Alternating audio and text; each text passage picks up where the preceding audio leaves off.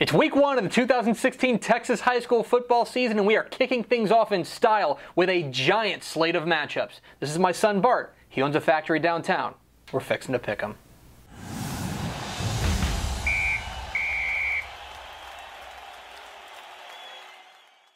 Welcome in to Fixin' to Pick'em in partnership with the NFHS Networks, your guide to the Texas high school football weekend. My name is Greg Tepper of Dave Campbell's Texas Football and TexasFootball.com. Thank you for tuning in.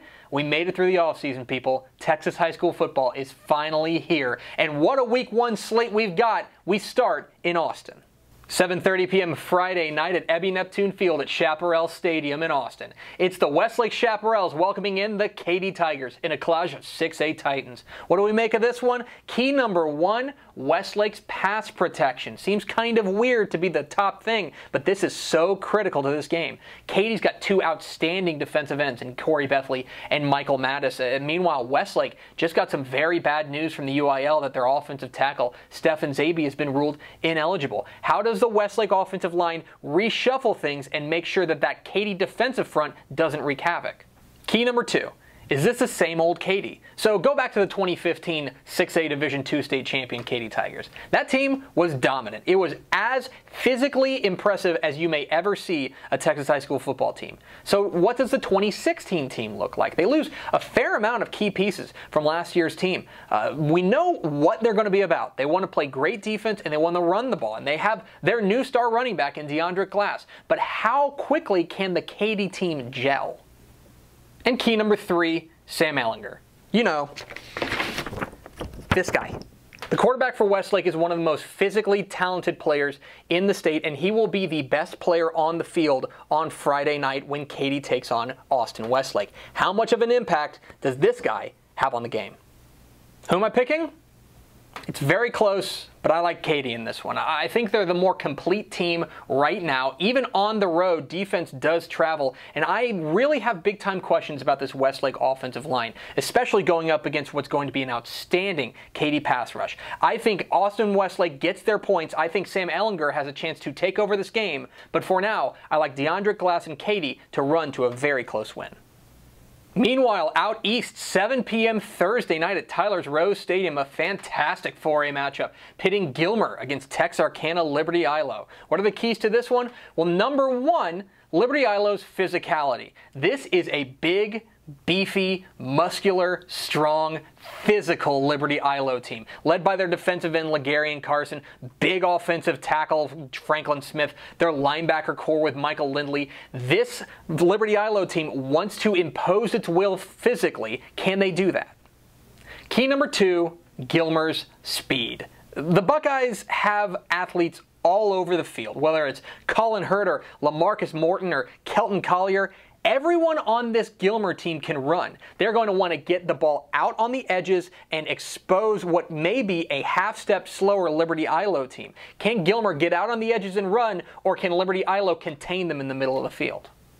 And key number three, starting fast. Let's not forget that this is week one of the Texas high school football season. This is the first meaningful game that all of these teams have played. So who is able to put it all together early? Can anybody in this game, Gilmer or Liberty Ilo, jump out to a 14, 20, 24-point lead in the first quarter of the first half? The team that starts the quickest will have a big advantage in this game. Who am I picking? I like Gilmer in this one. Right now, I just think they have so many weapons on offense and so much speed all over the field that I'm not sure Liberty Ilo can match up with them. Don't get me wrong. Legarian Carson's going to be the best player on the field here. He is an absolute monster at the defensive end position. But I think Gilmer can get out on the edge and run, and that's where I think the Buckeyes take home the win. 7 o'clock Friday at Alvin Memorial Stadium. It's the Manville Mavericks taking on the Crosby Cougars. Manville dropping down from 6A to Class 5A, and they have a little bit of rebuilding to do, but a couple of big-time weapons like Keelan Stokes and Derek Tucker. How does Crosby match up with them? I expect to see a lot of Manny Netherly from Crosby, maybe even playing quarterback, but for now, I think Manville has the slight edge. 7:30 p.m. Friday night at Cavalier Stadium in Lake Travis. It's Converse Judson visiting the Lake Travis Cavaliers. Battle of terrific quarterbacks in this one. Julon Williams, the junior for Converse Judson, going up against Charlie Brewer at Lake Travis. I think these two quarterbacks are going to put on a show, but for now I like the home team. Give me the Cavs. And 7:30 p.m. Friday night in Amarillo at Dick Bivens Stadium, it's Lubbock Cooper taking on the Amarillo Golden Sandstorm. Two West Texas teams you need to know about. Lubbock Cooper's got a great safety in Ty Thomas and a terrific quarterback in Jarrett Dagey. Amarillo's got to rebuild this wing T offense on the fly, but that defense with Ellis Newkirk's going to keep them in the game. I think this game's very close, very exciting, but I like Lubbock Cooper by a smidge. And of course, we have to mention the bevy of big-time matchups pitting Texas teams against non-Texas teams. We got teams from Alabama, Oklahoma, Florida, all coming and playing in Texas. So let's run through my picks for those. I'm going to go with Texas, and Texas, and Texas, and Texas, and Texas, and Texas, and Texas, and Texas. But those are far from the only big games in Week 1 of the Texas high school football season. Let's get to the lightning round. I like Aledo over Colleyville Heritage. Canadian wins their 3A debut over Bushland. And let's go with Liberty Hill over LaGrange. I'm taking Denton Guyer over Mansfield Lakeridge. La Maquina Amarilla El Couch Elsa over Los Fresnos. And let's go with El Paso Eastlake over El Paso El Dorado.